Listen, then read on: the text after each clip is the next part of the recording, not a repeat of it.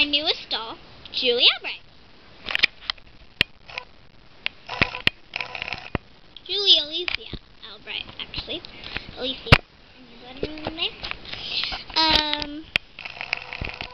So, Julie's hair is just beautiful.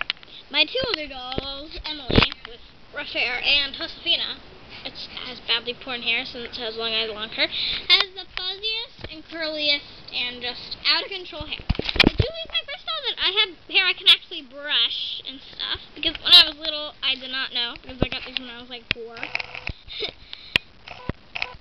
And so, this hair is like, I love it. It's just, wow. And I wash it with the other things on YouTube and whatever. So, I love her braids. And me and my friends, like, put in other braids on the other side and stuff, like, on the back.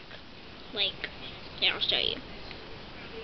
Like, on the back there's a braid. Okay, let me zoom out. There's 1, and then the original, and then 3. Oh, and then there's another 4th from her little sister. And she has a Julie doll also, so it's kind of freaky seeing a twin. And I just love her face mold. It's like so real. And it's so cool having a new doll. And I love her multicolored tee, and I can't wait to switch her clothes with my other dolls. And I just got her last Christmas from Santa Claus. And I just love her bell. It's kind of like Josefina's. I kind of lost it when I was like 2. And so I love her jeans. I never had American Girl doll jeans before, and I think my other dolls are gonna love to try those on. And these sandals are so cute. I love them.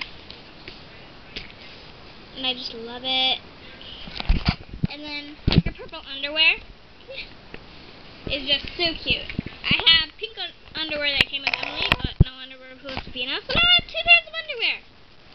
I know that's something not to be excited for, but it is. Just having all that stuff. And I have way more clothes, but pretty much had just what they come with.